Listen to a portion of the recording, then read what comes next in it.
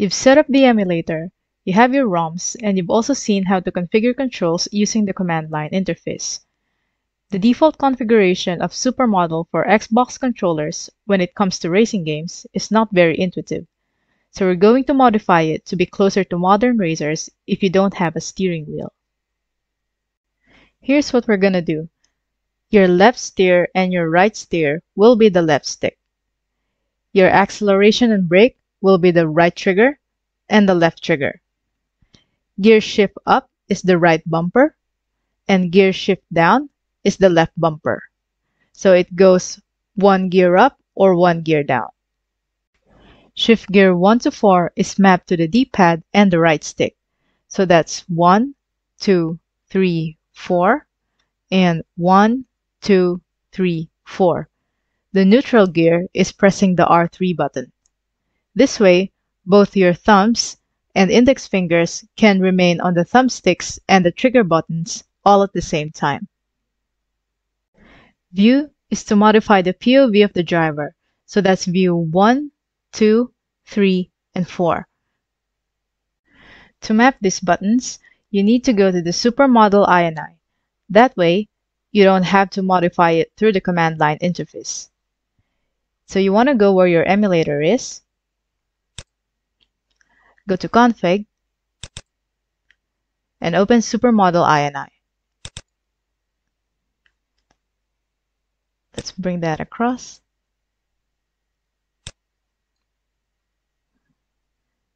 Yours can look different if you already modified it in the command line interface, but generally the content is the same. So what you want to do is look for these and change their corresponding value.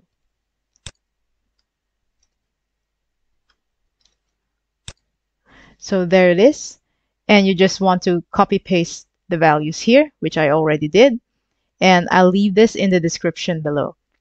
So let's try some games. Back in Launchbox, let's play Sega Rally 2. Enter the test menu. By default, that's 6 on your keyboard. 5 is for select, and that is the service button. So let's go to coin assignments first. Select coin credit setting, and let's set that to 27.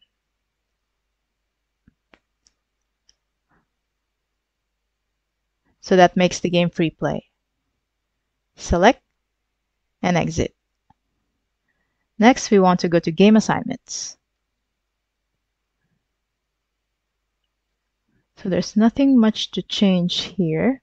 Personally, I want the view from behind and miles per hour.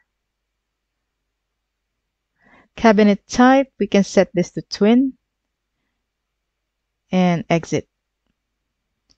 For the input test, we can go to this menu, and this is where we can test those configurations we did earlier. So the steering wheel, which is your left stick, it's working. The right trigger for the pedal, left trigger for the brake. Start is still the start button. View change is A. Handbrake is B. Gear position, so that's the right stick. So that's up, down, left, and right. And everything works as it should. So we can exit this menu. We press 5 and 6 at the same time. And exit once more. Here we need to escape to restart the game.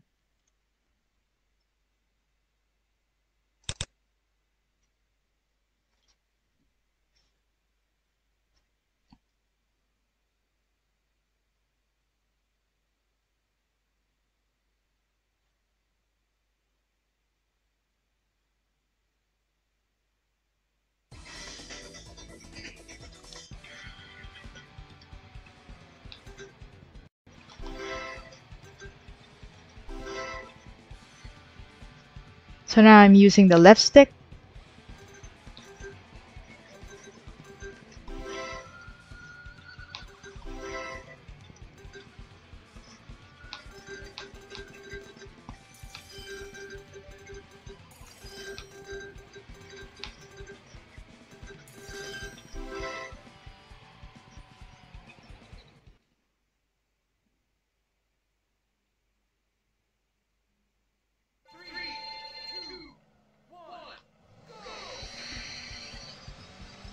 So that's the right trigger to accelerate.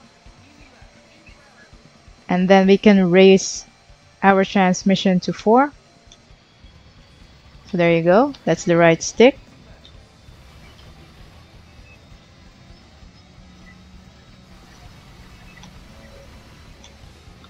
That's it. That's all I wanted to show. Thanks for watching.